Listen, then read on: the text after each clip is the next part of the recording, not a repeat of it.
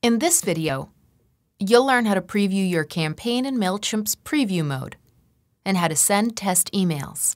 When an email is designed and ready to send, you can preview it with the Preview drop-down menu and send a test email to yourself and colleagues before sending the campaign to your list.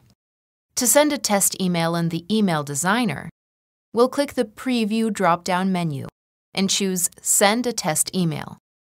We can also click the Send a Test Email link in the Content section of the Campaign Builder. Next, we'll type the email address we want to send the test email to. We have the option to use the checkboxes to send to other users on our account and include optional instructions and a personal message. We can also use the checkboxes to select which account users will be notified of new comments. When we're ready, we'll click Send Test.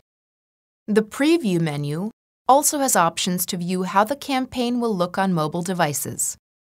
Check that any links in the email are working, and customize the look of a post when an email is shared to social media. Next to Preview, click the Template drop-down and choose Save this design as a template to save the template for later use. Once we've checked that our email is good to go, we're almost ready to send our campaign. From here, we'll click Continue to return back to the Campaign Builder.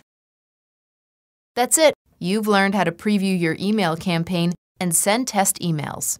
To learn more about email campaigns, check out our guides and tutorials.